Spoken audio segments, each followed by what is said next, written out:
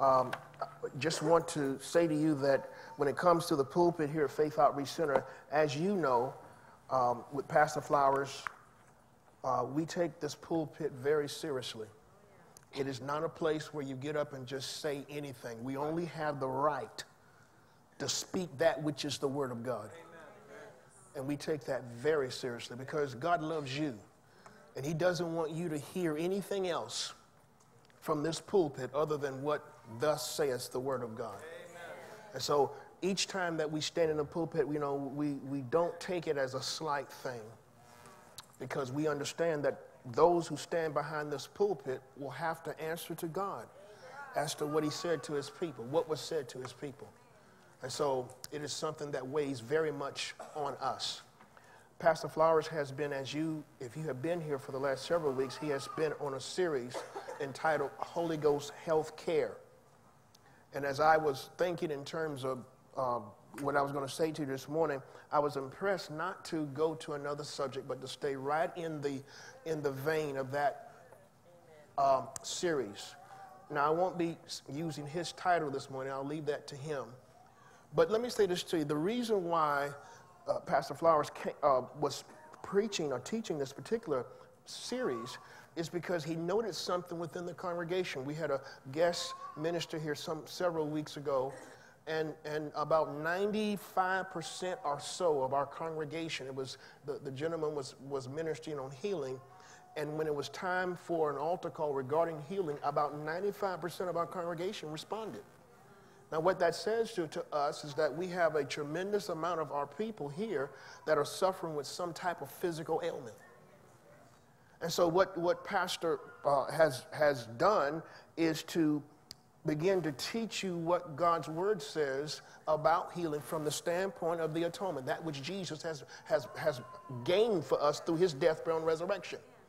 And what He has done is not to give you a quick fix, but to get you to the point where your faith becomes solidified, not in what you feel, not in what some man has said, but in what God's Word has said. And so we're working that process, hence the series of messages each time is to give you another layer of the Word so that your faith can be built up. You know, what we receive from God, we receive by faith. You understand that, correct? Everything that we receive from God, we receive by faith. Amen. So I'm going to continue along that line this morning. I'm going to attract your attention to Acts chapter 14. Acts chapter 14. My title that I'm using is The Source of Healing Power. The Source of Healing Power. And I want to go to Acts chapter 14 first, because in Acts chapter 14, we have a story. And I want to set the context. The context is the meaning, what's going on in this particular passage. And what we find here is that Paul and Barnabas, they are in this area called Galatia. Can you say Galatia? Now, within that region, you have these particular cities or towns, and one of the towns that they're currently in, when we look at Acts chapter 14, beginning at verse 1, they're in a town called Iconium. Can you say Iconium? They're in Iconium, and you know what they're doing there? They're preaching the gospel. That doesn't sound like a bad thing, does it?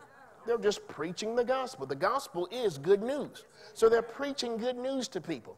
But what's happening in Iconium is this. You have some people, about half of the people that like what they're preaching. You have about half of them that don't like it. Mixed audience. And so what happens is that the people that don't like it decided that they're going to persecute them, beat them, stone them, kill them.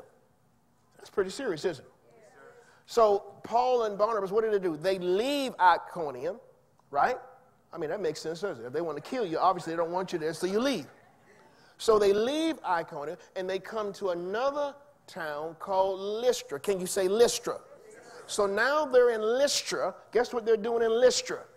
They're preaching the gospel. Now we pick this up in verse 7 of Acts chapter 14. And notice what the scripture starts off there. It says, and there they did what? They preach the gospel. They preach the gospel. And the scripture goes on to say, in Lystra there sat a man crippled in his feet,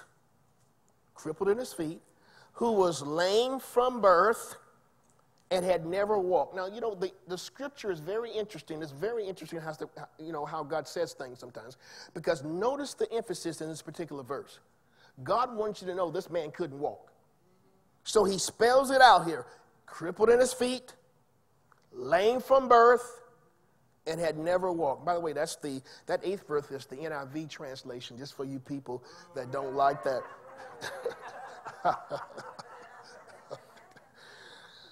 So he's crippled in his feet, lame from birth, and had never walked. Never walked.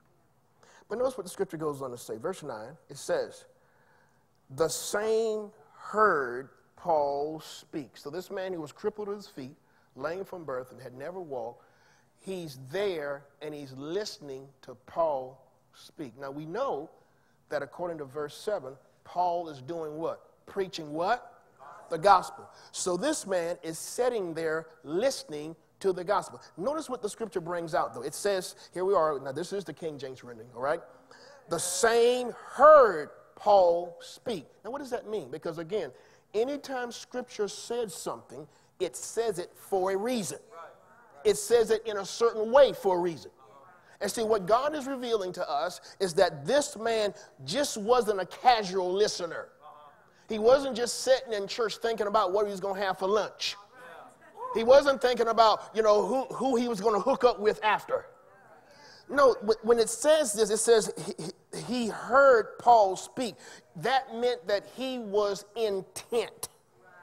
Intentionally listening. He was not being distracted by anything.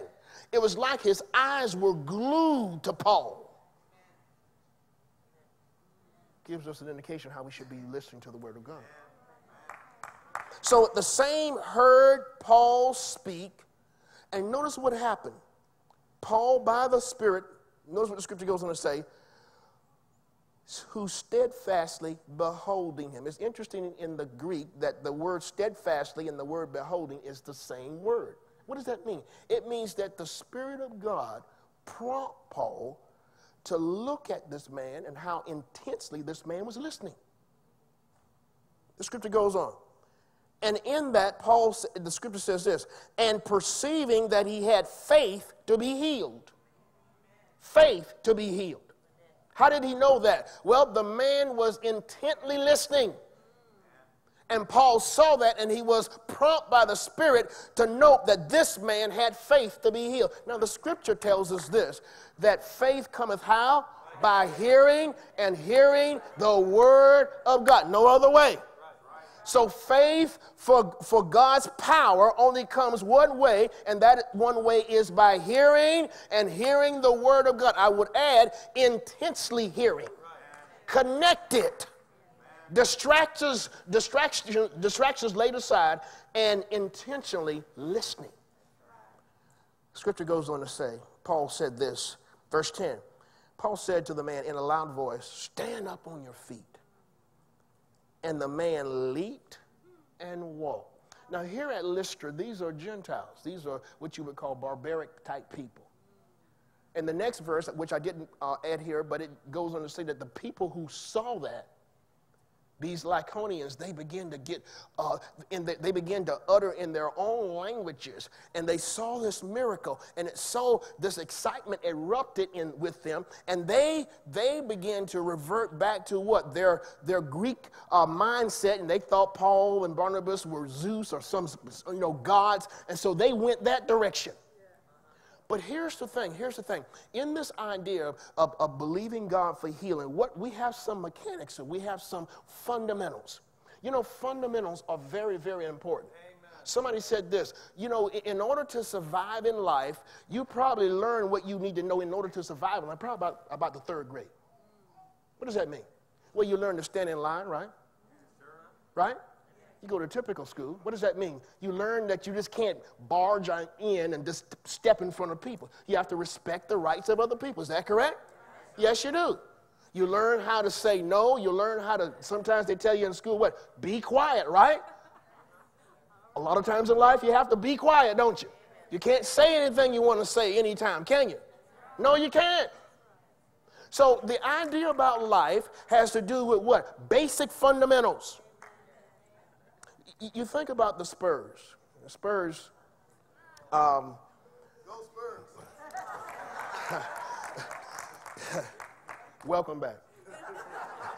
The Spurs, they almost pulled it off, amen? You know, and even though you might be a little disappointed, you have to admit they almost did it, right? They came close. Somebody said almost is not good enough. Well, it's closer than not getting there at all. But here's the thing about the Spurs. The Spurs are not known as a basketball team for their being spectacular, are they?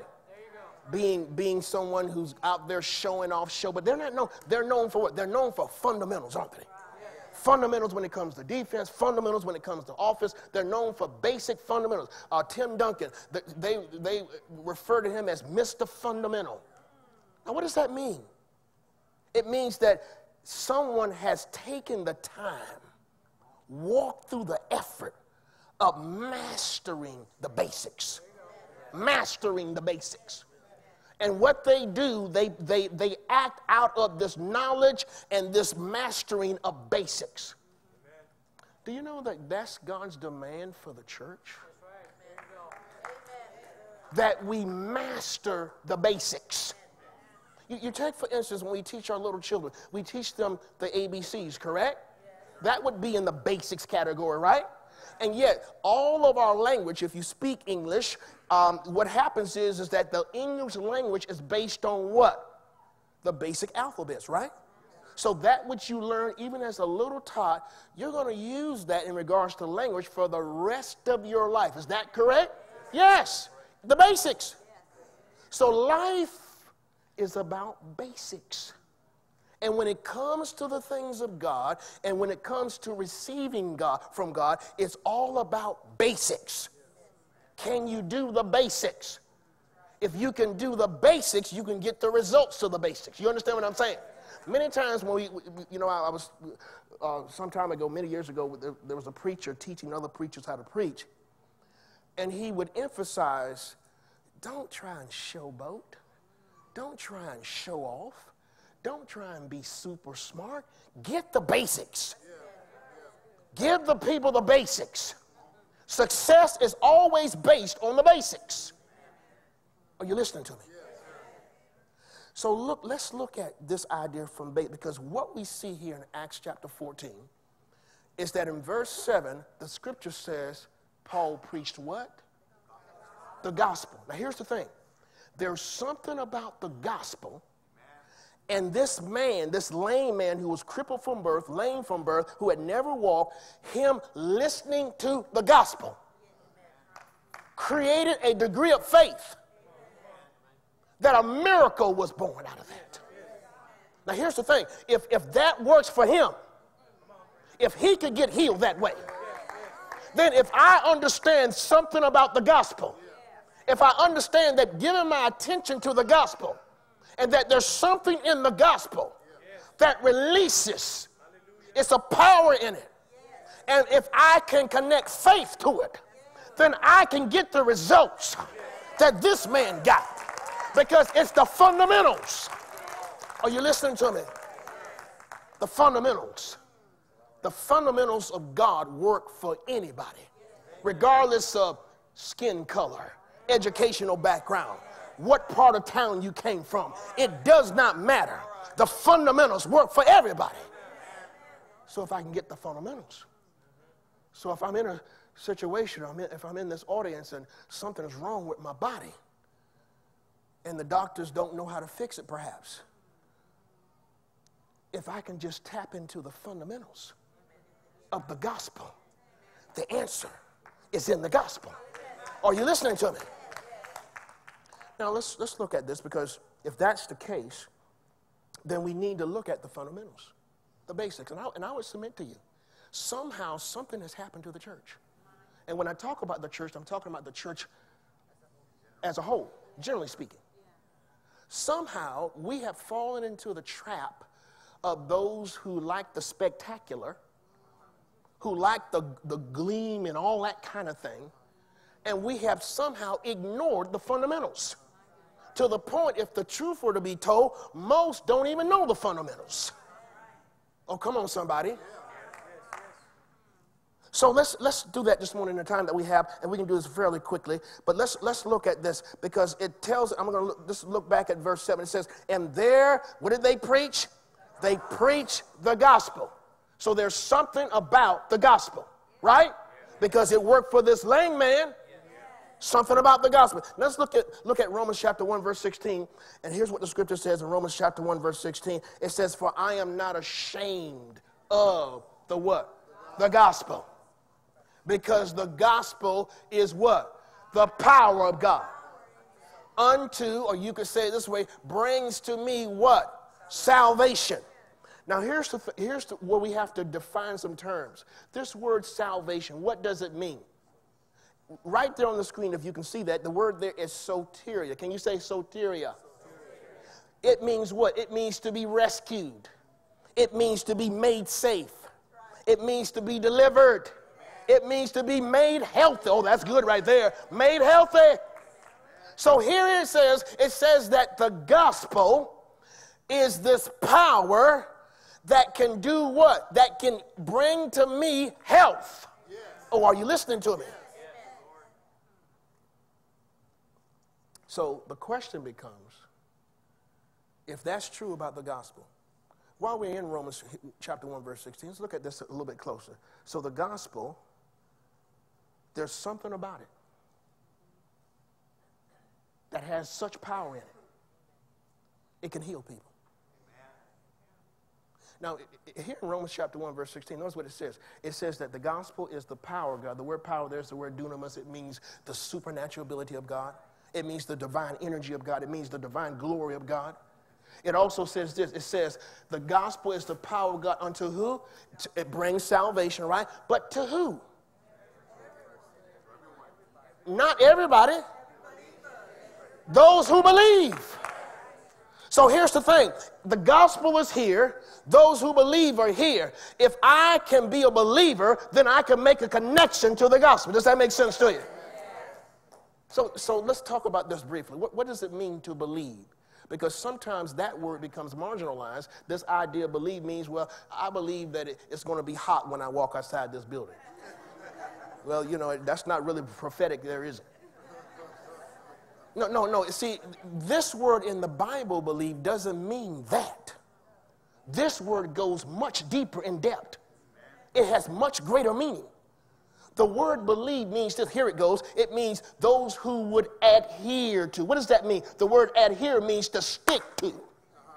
See, it can't be just a momentary thing. When it comes to this idea of believing in regards to God's, his mindset is that you believe. That means you stick.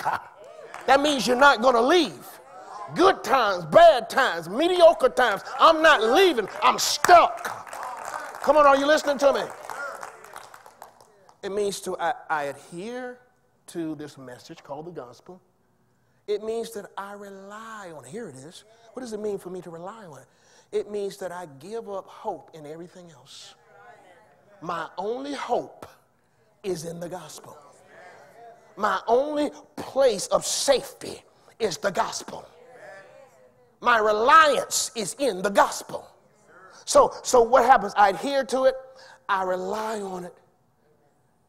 I depend on it. And I follow the message. So if I'm going to say I'm a believer in Jesus Christ, what I have said is that for the rest of my life, I'm stuck. Do you hear what I'm saying? Now, see, that's quite a different meaning than what most people think naturally, because we have a tendency to take secular definition and apply them to spiritual words. And they don't work.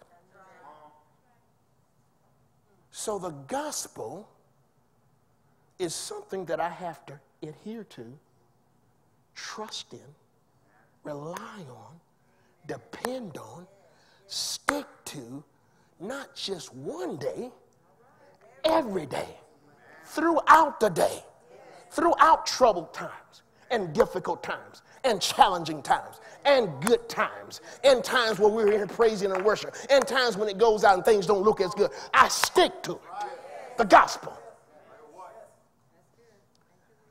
Now, let's define another term, and that is the gospel.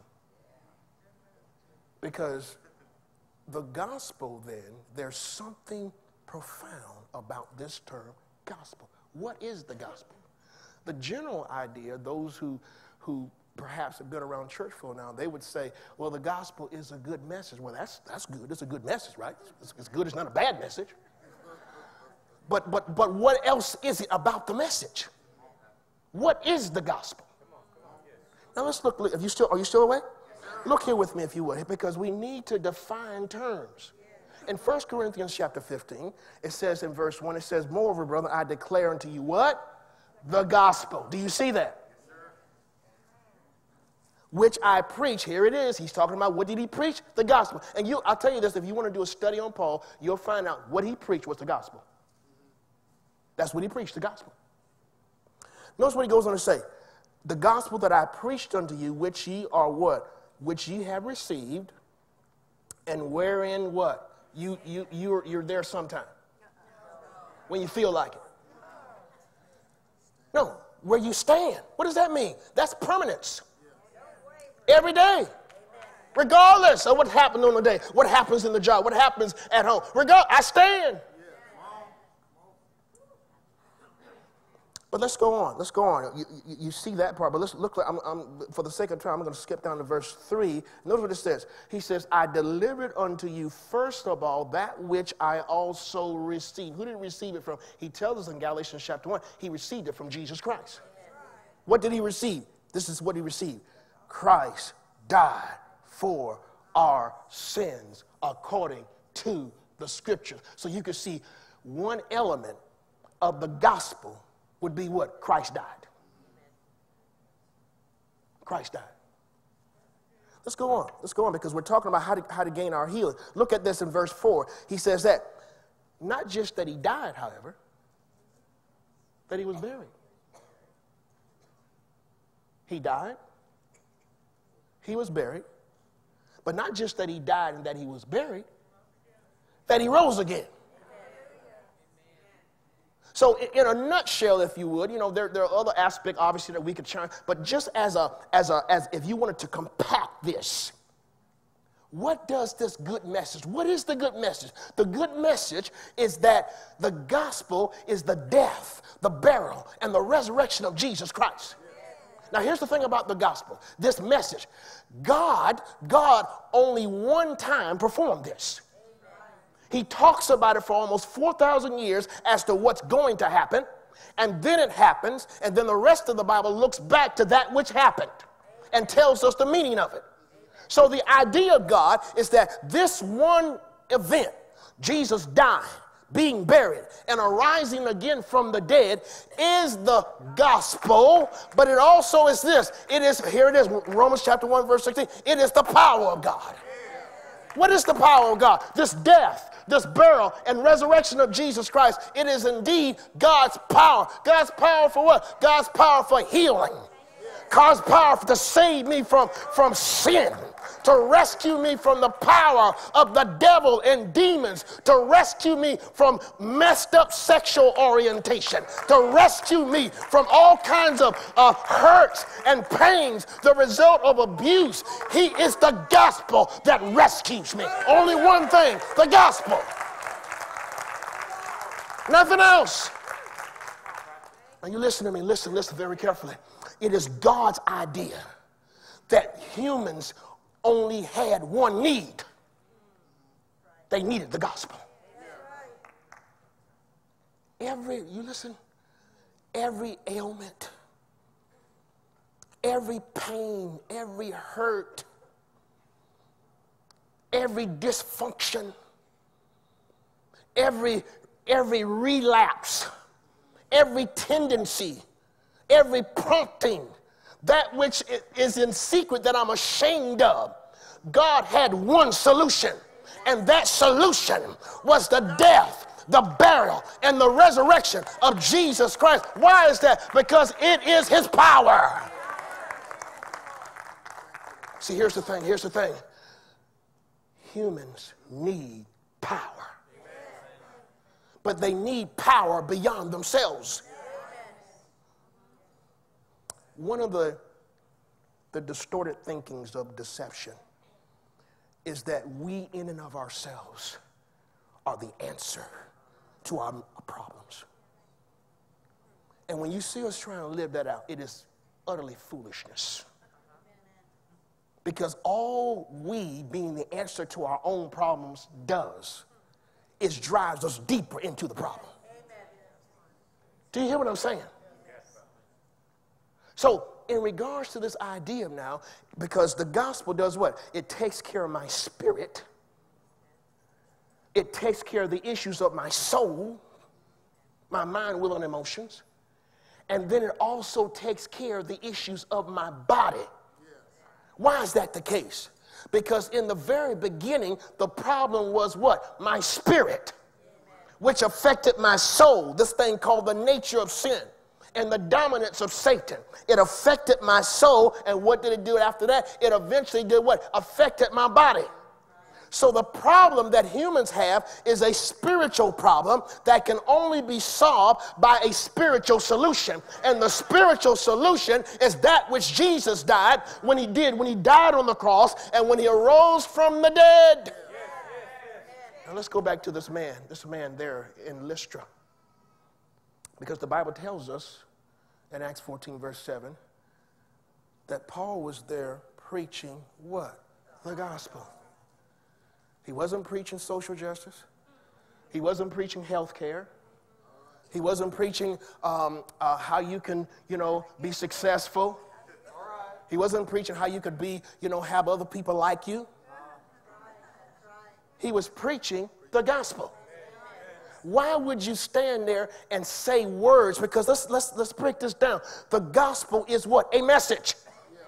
What is it about a message that you can stand there and preach to somebody who was crippled from birth, lame from birth, and never walked? In the human psyche, the normal human psyche, it makes no sense. How can a man speak words to somebody who's never walked and that changed the situation? But see, what that demonstrates is the power of the gospel. It's a message, but not just a message, it is the message. And it has the power to heal people. You listen to me, listen. The world is hurting. We Sister Janice was talking earlier about our experiences down there at City Hall, and in all the things that were said from the opposing side, what you heard was a cry of pain and agony and no way to go and no way out. And so when we can't find a way out, when we can't find a way to escape our pain, what do? We build monuments to it and we try and justify and want everybody else to endorse it. Are you listening to me? And see, the church has been given the message that is the answer to all the world. I wonder what would have happened if Paul would have said to that man, we feel sorry for you. Your situation is bad. We heard for you. We wish we could do something. Would that have helped that man? We feel your pain. Here's a few dollars. Would that have solved his situation? He needed a power beyond human ability. I submit to you, that's what the gospel is. It's power beyond human ability.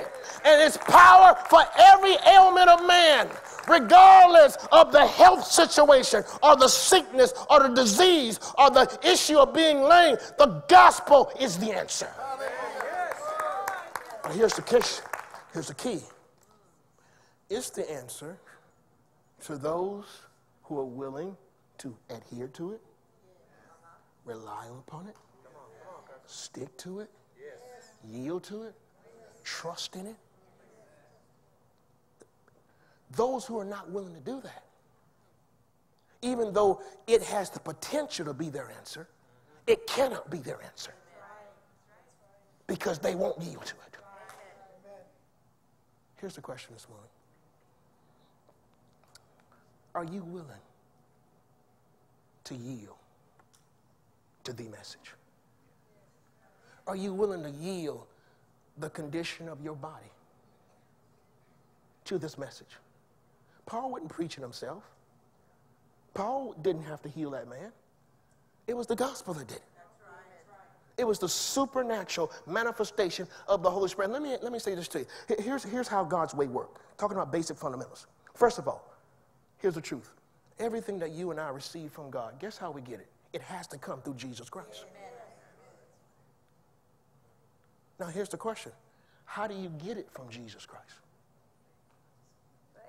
You get it by believing that what he did for you, his death, his burial, and his resurrection is the answer. So by you adhering to, relying on the reality of what the gospel means and is, your faith is in there. Now here's what happens. The Holy Spirit, the power of God, works only in the parameters of the gospel. That's why when Paul preached the gospel, the gifts of the Holy Spirit, gifts of working of miracles, gift of healing could operate. Why? Because the Holy Spirit always works in agreement with, in conjunction with the gospel. The healing power of God will only be administered by the Holy Spirit. And he will only work in accordance to those who are believing the gospel. Amen. So when I put my trust in what Jesus did, and let's just break this down even more so. That's why when you read the epistles, when you read the Bible, again, the Old Testament points to what Jesus was going to do. Faith. Old Testament saints had faith in what he was going to do. The fact that he was going to come. In the New Testament and the period where we live, what do? We look back to what he did. And because we look back to what he did, and we look intently at what the word says, it releases the power of the Holy Spirit. Let me say this, but that's the only way the Holy Spirit is released. I remember back in my Pentecostal, I come from deep, tough Pentecostal people. And, we used to have these traditions, sometimes, you'll have a service and the presence of God would fall in one area of the building. And people, would rock and shake and all, and legitimate stuff, the power of God. And so what we would do is that we would think, okay, if I can get on that side of the building, because that power that fell the last time is probably still over there. So, you kind of rotate through the building trying to find where that power was last time. If you can get in that same place, you got it. Interesting, it never worked for us. So here's the thing. If the power of the Holy Spirit, as it in the case of this man in Lystra, if that power is going to be released to me, then there are elements that I have to do in relationship and in regards to what that lame man did. I had to look intently at the gospel. I have to focus my heart on the gospel. I have to be willing to rely on the gospel and trust the gospel, what Jesus did. And by doing that, it releases the power of God.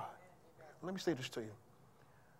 Sometimes the gifts of the Holy Spirit will manifest and there will be an instantaneous healing. But not in every time, not in every situation. Many times is what Pastor Flower is doing now. He's laying a groundwork to establish your faith. Because here's the thing. Faith in what? Faith in the gospel does what? As my faith grows, as I look more intently, as I trust the gospel, then the Holy Spirit manifests through my degree of faith, and sometimes gradually there's a healing. Gradually I'm being made whole. Gradually sometimes. So I'm not just looking for something that happens just instantaneous. Because I must do what?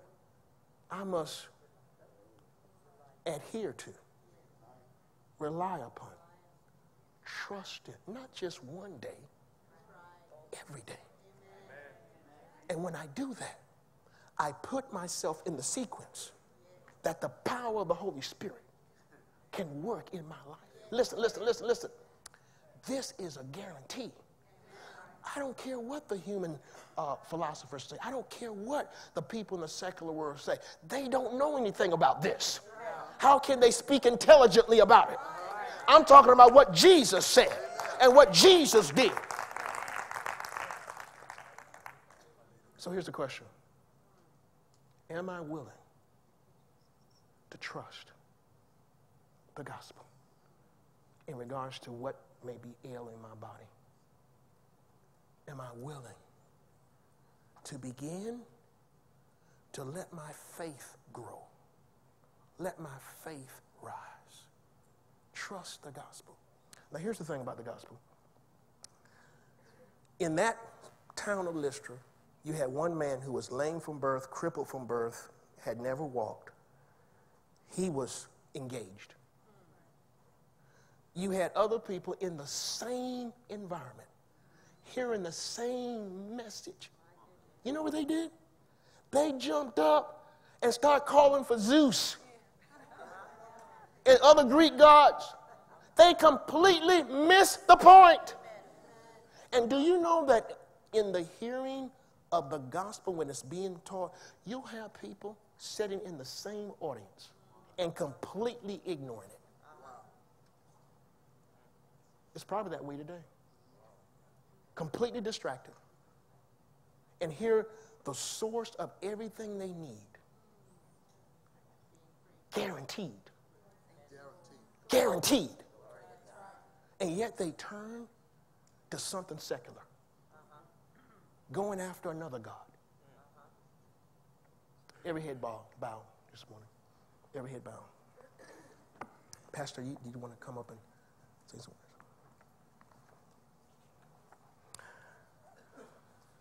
I'm going to turn this over to Pastor Flowers for the altar call this morning.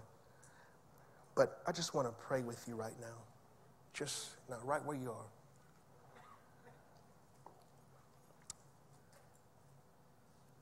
Are you willing to be one who simply adheres to, relies upon, trusts in that which Jesus has already done for you? Are you willing? If you are willing, it's guaranteed. It's only a matter of time. And in Jesus' name, Father, I pray across this audience, may your grace fall upon. May your people be receptive. And may they discover a greater dimension of life that you have provided through the gospel. In Jesus' name, amen. Thank you, Lord. Thank you, Lord. Yeah, give the Lord a hand of praise for his word. Hallelujah. We have no greater source of hope and confidence. Confidence that what God said, he does. That he's 100% faithful to his word. Everything Jesus died for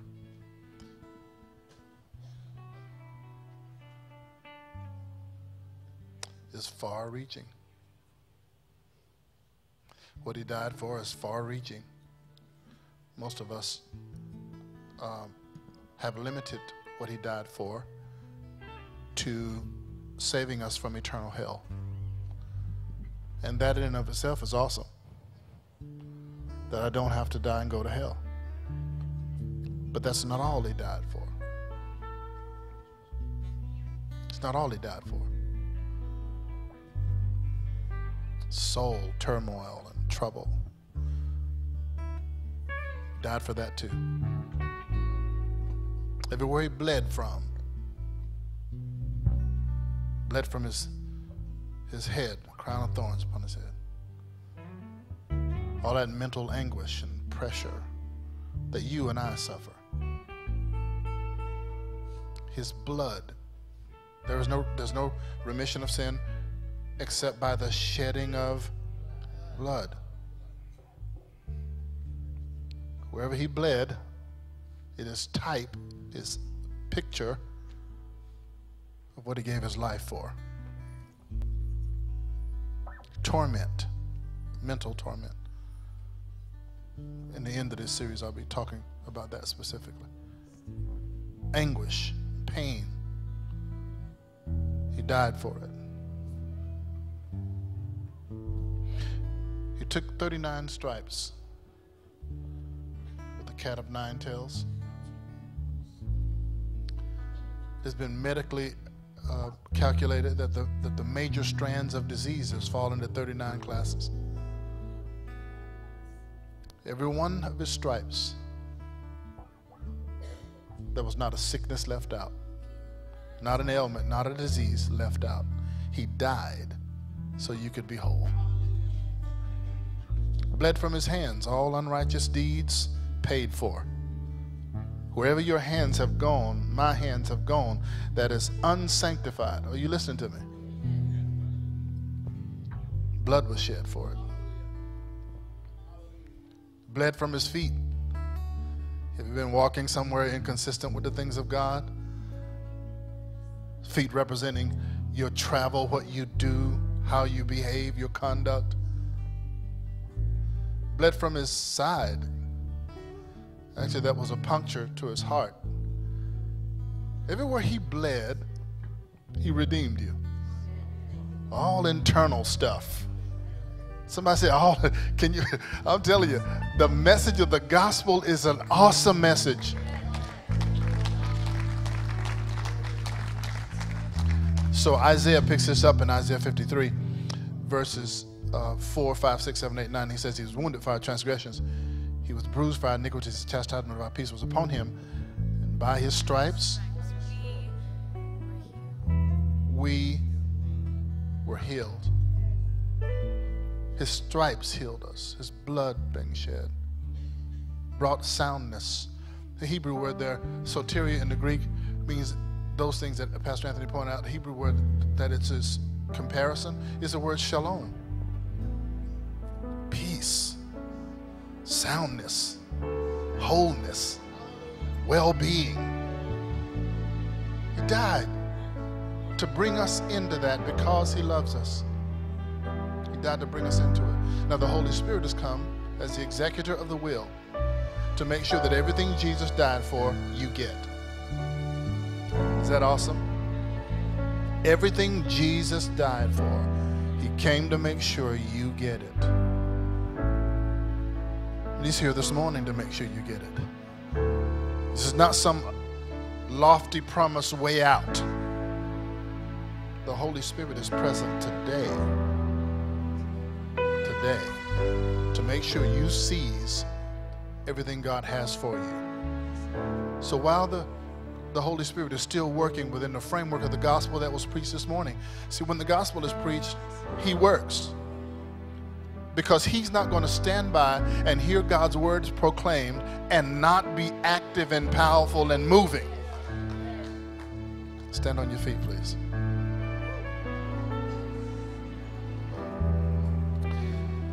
He's going to testify. Jesus said concerning the work of the Holy Spirit in the earth, said, he shall glorify me. Remember that? Glorify. He's going to manifest me. He's going to establish everything I've done. And the Holy Spirit is not going to take one occasion to have the opportunity to glorify Jesus and not do it. You and I can't even imagine that happening. He's going to manifest. He's going to manifest what Jesus did. And so while you're feeling this atmosphere and while you're feeling this music being played, I want you to understand that in the house of God and even outside of the house of God. I'll tell you something about music real briefly, and then I'll go. We'll receive you, and then we'll go. Jimi Hendrix was on acid. How many of you know who Jimi Hendrix is? Lift your hand way up high. Wave your hand at me. Now, he's been dead a long time. But you still know who Jimi Hendrix is. Yeah. Yeah. He was on acid when he played at Woodstock. And while being interviewed afterwards, because of what happened, the crowd was just mesmerized. Jimmy said, I was playing, but it was as if though it wasn't me playing. He said, I felt like my fingers in an interview. I felt like my fingers could do what they had never done before. And that music moved across the crowd and mesmerized him. So much so that you and I still remember who Jimi Hendrix is to this day.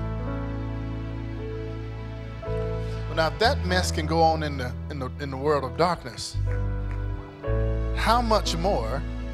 Here's what David did. David said, the Bible says David played and on his instruments, and his instrument playing cast devils out. Did you hear that? David played an instrument and devils ran. There was something on the music. So when this worship team is worshiping and playing music, it sounds good to the ear, but there's something else going on. Something in the realm of the spirit that is dislodging stuff from you. That's why it's important that they're prepared and ready and prayed up and walking with Jesus. Amen? Amen, amen, amen. Because all is yours. All are yours. You're in here this morning and you need healing in your body. You need healing in your soul.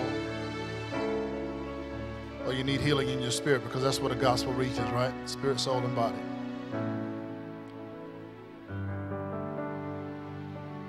If you're like the man from Lystra, Paul says, looking upon him and perceived that he had faith to be healed. Faith had come because faith cometh by hearing, and hearing by the word of God. So in stuffed inside the gospel, when it's preached, is faith. The gospel was preached this morning. You have to mix it with faith, according to the Hebrew writer. And it'll heal your body, and it will relieve the torments of your soul, and it will change your spiritual constitution forever. So if you need to be healed in your body, you need to be healed in your soul, you need to be healed in your spirit, I'm going to ask you to come this morning to the altar. You need to be healed, just need to be healed anywhere.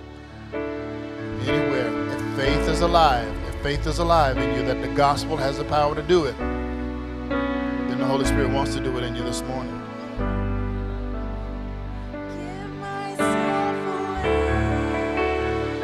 You need to be healed anywhere.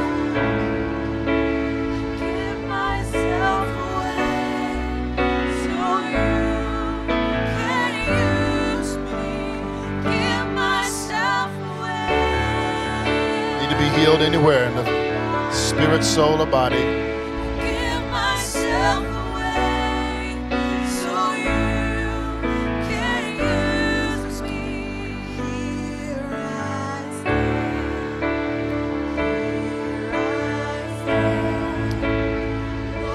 This is an act of faith.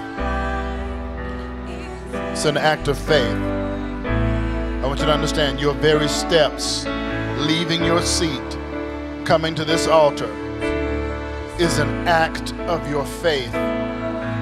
You're saying, Lord, I'm not coming because Pastor Flowers called me to come. I'm coming because I believe that the gospel has the power to heal any physical need, any soul need, any spiritual need. I believe the gospel has the power to heal me. I believe the gospel. I believe the gospel. I believe the gospel. I believe the gospel. I believe the gospel. Now with your hands stretched up, I'm just going to pray that the power of the Holy Spirit, who works in concert with the gospel, confirming God's word being spoken, signs and wonders and diverse gifts of the Holy Ghost, that he would come upon you now.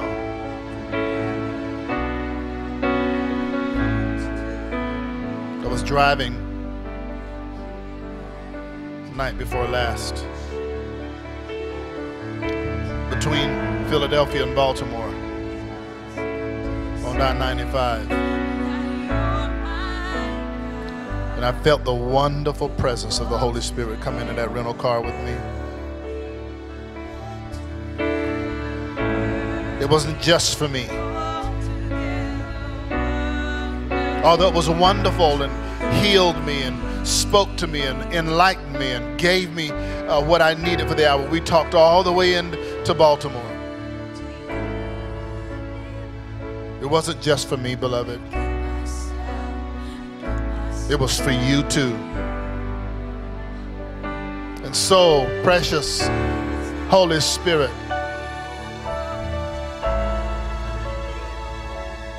just as you assured me of your glorious presence and your strong protection, come and rest upon these whose faith is at work in the gospel of Jesus Christ. Come rest upon these. Heal their bodies wherever there is ailment, sickness, or disease. Heal, grant wisdom, and knowledge and understanding for the proper management of the body. Bring wisdom and knowledge and understanding, and then bring supernatural assistance to heal. Father, we have mistreated our bodies in so many different ways, and we're crying out to you today for mercy. Have mercy on us. Grant us understanding. Right now would be a good time to review the next 8 verses in Psalms 119, because it has to do with this.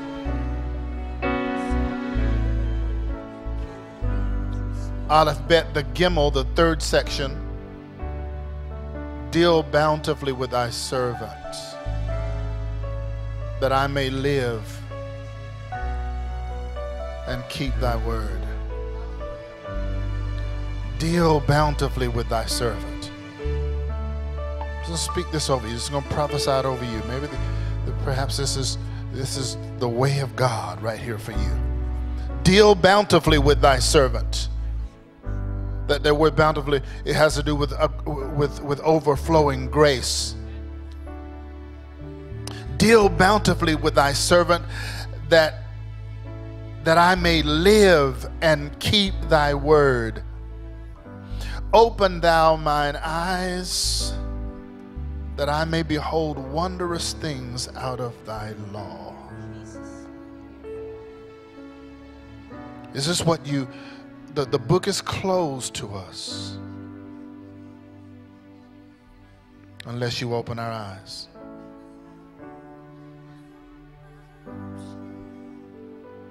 I am a stranger in the earth. Hide not thy commandment from me. My soul breaketh. My soul breaketh for the longing that it hath unto thy judgment at all times. Thou hast rebuked the proud that are cursed, which do err from thy commandments. Remove from me reproach and contempt, for I have kept thy testimonies.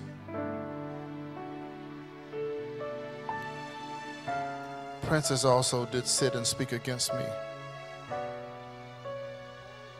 but thy servant did meditate upon thy statutes.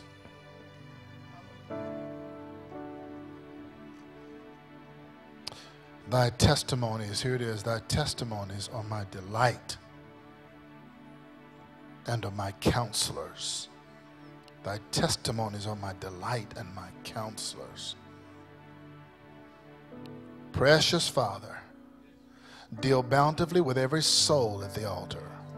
Every soul in this great auditorium, deal bountifully with every soul. Open our eyes so we can behold wondrous things out of the context of the gospel. Sanctify these bodies. Drive sickness and ailment and disease out of these bodies. And I want you to just lay your hands on yourself. You have your hands in the air, but just lay your hands on yourself. Father, in the name of Jesus, you said that believers will lay hands on the sick. That includes their own bodies. And wherever there's sickness or disease or ailment now, Holy Spirit, come and drive it out of them. Blood disorders and heart palpitations, drive it out of them. Shoulder ailments, knees, backs, in the name of Jesus. Physical symptoms in the body where there's wrong, out of order things, drive it out of them, Holy Spirit, by your own power as you testify to the resurrection of Jesus. Drive it out of them. Let health return to them. I decree and declare that health return to them, strength return to them, in the name of Jesus. Strength, strength from heaven, coat everything about them, in the name of Jesus. Let it run from the top of their head all the way to the sole of their feet. Let healing virtue run through them in the name of Jesus. Holy Spirit, glorify what Jesus did. That's what Jesus said you would do. You would glorify him. Faith is being built, and we receive by faith. In the mighty name of Jesus. And the people of God said amen. Amen. Give the Lord a hand of praise. Come on, shout like you believe that he did what he just said.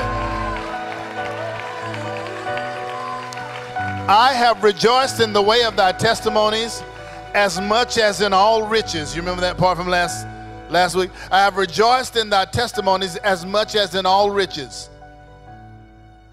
Which means if I set $1 million down and I set the testimonies of God down, his word, that you would rejoice more over his word, or he says as much as over his word as you would over $1 million.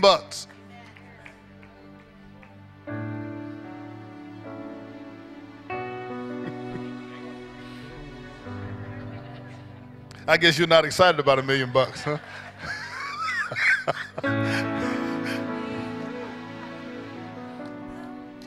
Somebody place $1 million in your hand, you go absolutely berserk. You have to have that same tenacity about God's word. Remember what he said? With my whole heart have I sought thee. How much of my heart? With my whole heart have I sought thee. Oh, let me not wander from thy commandments.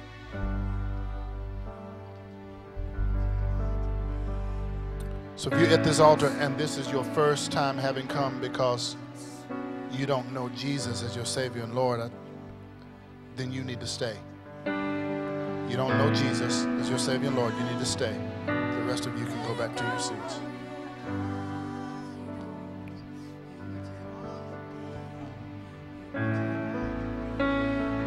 Here's what Jesus wants to do.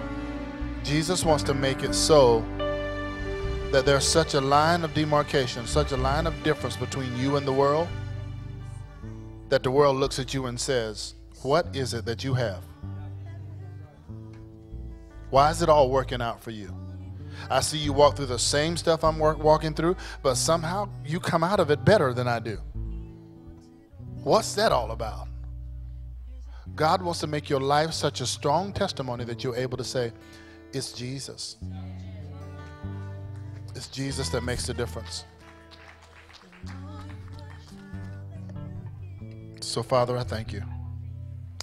Thank you for this morning. We're going to press in next Sunday to show, well, actually, next Sunday's fifth Sunday.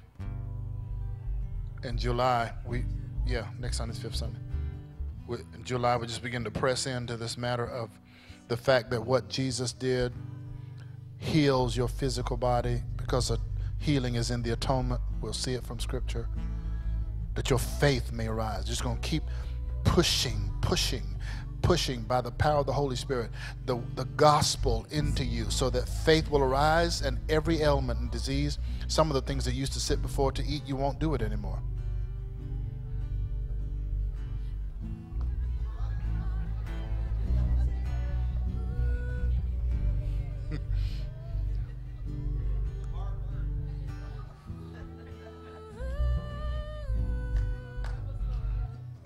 Heal me, Jesus.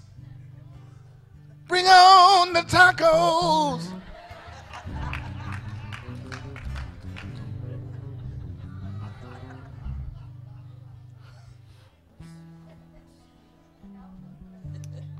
You got to shake them loose. You got to shake some stuff loose. You got to shake it loose, or it's going to kill you. David Wilkerson said many years ago, he said, the American church is killing itself with a knife and a fork. Okay, I'm done. Lift up your hands. You probably say, yeah, Pastor, I'm glad you're done too.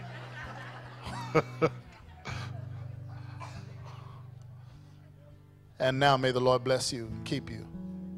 May his face shine upon you and be gracious unto you. And may the Lord lift up his countenance upon you and grant you shalom, peace to you, nothing missing in your life and nothing broken. The power of the gospel heal you through the working energy of the Holy Spirit to bring you into what everything God did in Jesus for you, that the Holy Spirit make it experiential, not myth, not theology, experiential. And now unto him that is able to keep you from falling and to present you faultless before his throne in glory, to the only wise God, our Savior, be glory and majesty and power and dominion, both now and forever. And the people of God said, amen. Amen. Give the Lord a hand of praise, and you're dismissed in his presence.